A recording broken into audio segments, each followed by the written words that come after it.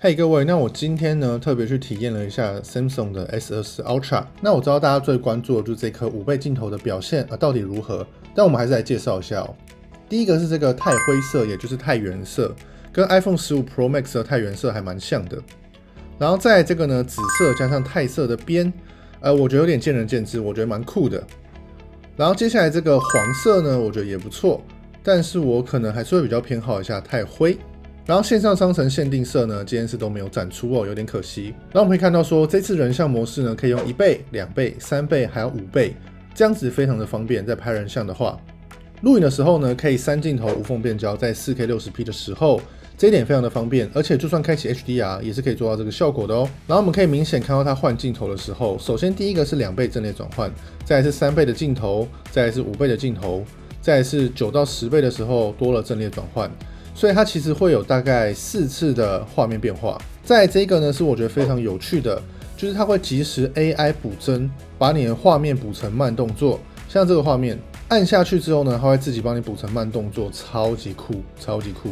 而且补的效果呢，我觉得是还不错，因为它不是单纯的补帧，它是有 AI 介入的补帧哦。而且你在手机上使用这个功能呢，是不用额外付任何费用的哦。然后再来我们看到的是它这次的修图也有 AI 的介入，我们跟 Google 一样呢，可以把手机或什么东西给选出来，然后放大，然后再去给它做生成的动作。然后这个生成的效果呢，我自己觉得会还不错。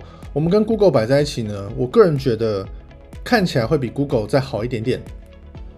然后你也可以用生成边界的方式，就你把图片扩张，它自己帮你生成，效果也还不错。然后这次2亿画素在你连续拍摄的时候呢，等待的时间是非常的短，你可以一直按、一直按、一直按。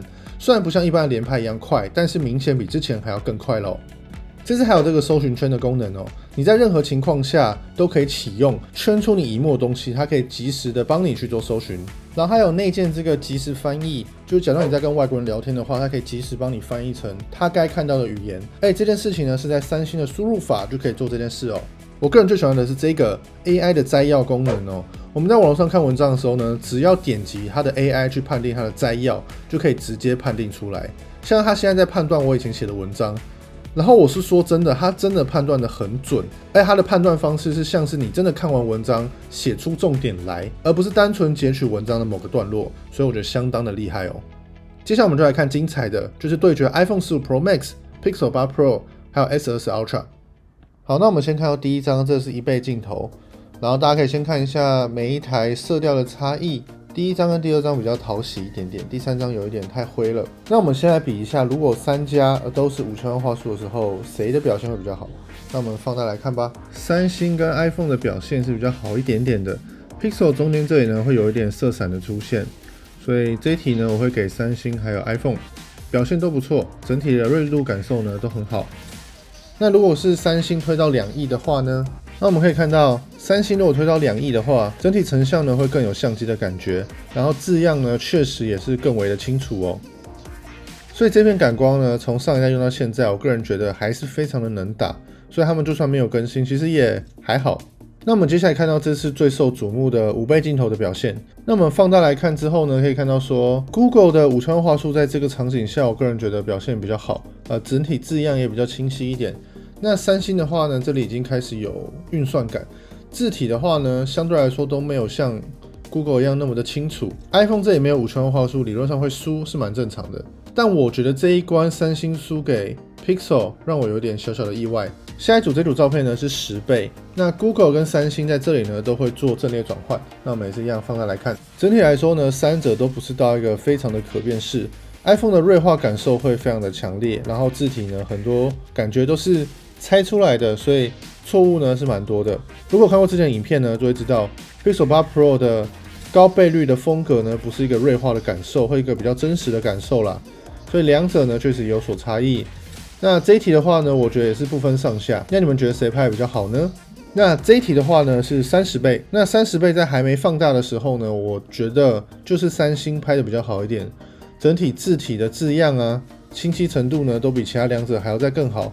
那其实说真的啦 ，iPhone 这一题的这个表现，我觉得还不错。我个人觉得 iPhone 应该多少也有 AI 的介入啦，只是他们没有说而已。但放大来看的话，我会觉得 Pixel 的字体的边缘感受比较自然一点点，三星还是锐化感受蛮重的。撇开文字，我们来看一些自然的景观。第一眼看过去会觉得 Pixel 有一点雾雾的感觉，那这就是 Pixel 的算法。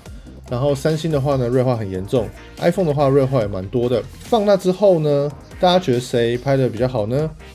我会觉得目前呢，S24 Ultra 的这个高倍率的油画感受有一点重，好像没有像之前23 Ultra 一样那么的舒服。然后我看过其他评测啦，有些人是说 S24 Ultra 的5倍镜头的低光环境提升是比较明显的。毕竟我都测白天，白天的话好像是打不赢 S23 Ultra 的，所以我觉得它有这个表现呢，算是蛮正常的。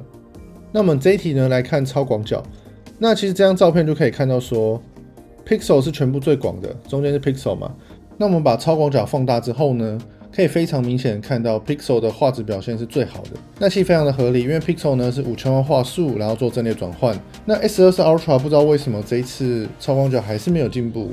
我个人对于这一点呢是觉得非常可惜的。接下来这张呢是长焦的人像模式拍摄手机。然后第一眼看起来，我就会觉得 S24 Ultra 的表现是最好的。那 iPhone 就会有个问题啊，就是它5倍镜头，在一个不暗不亮的地方的时候呢，很容易出现非常多的杂讯，就像这张照片这个样子。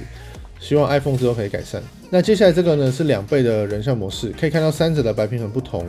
那我会觉得白平衡正确一点的话，应该是 iPhone 这张。这有点偏得太黄了论画质上的话，三星人像模式画质确实是最好的然后整体的切边感受也相当的自然。Pixel 的话呢比较保守，所以这边呢是没有做切割的。iPhone 也有做切割 ，iPhone 切的也还不错。最后我们再来看一次这个5倍镜头的比较。那这张呢我有拍 RAW， 我们直接来看 RAW 的比较吧。Pixel 8 Pro 跟 S24 Ultra 都可以在5倍镜头开启5000万画素的 RAW 档。Pixel 跟三星的这个5000万画素的 RAW 档的表现是非常的好。可以看到这个字体呢，都是真的看得到它在写什么，对吧 ？iPhone 的话呢，因为它是1200万画素，所以下面的字体呢就已经开始有点糊了。但是我们仔细看，可以看到这个字体的周围的这个尾色 ，Pixel 有把它处理掉，但三星的话，旁边还是会有点尾色出现。最后我们看到这个呢，是我个人比较在意的，也就是5倍镜头的对焦距离。第一个是 iPhone 超级远，再来是 Pixel， 再来呢是 S24 Ultra。iPhone 的5倍镜头呢超级不实用，就只能拍远的而已。然后 Pixel 的话还行，但这个我手已经举到底了。然后 S24 Ultra 的话呢，对焦距离大概是21公分左右，跟 Vivo X100 Pro 可能有稍微比得上。Vivo X100 Pro 的话呢是18公分。其实三星这个长焦算是有小小的微距功能，我个人觉得他们可能可以强调一下这件事情哦。那说真的，看完今天的影片，你们的想法怎么样？因为这是一个很快速的比较，我还没有拿到正式发售的机制啦，所以之后我们还会再做详细的评测。大家想看什么评测的话呢，可以在下方留言告诉我。那这次的使用心得，我个人觉得我真的很喜欢平面萤幕，5倍镜头的表现看起来表现还行，但是我觉得看起来好像没有比 Google 的5倍镜头还要强。所以我们接下来就拭目以待，看之后的版本会不会再做更新。以上呢就是今天的快速上手，如果对你有帮助的话呢，欢迎帮我订阅、分享、打开小铃铛。我是兴趣产业摄影师 Enzo，谢谢各位，拜拜。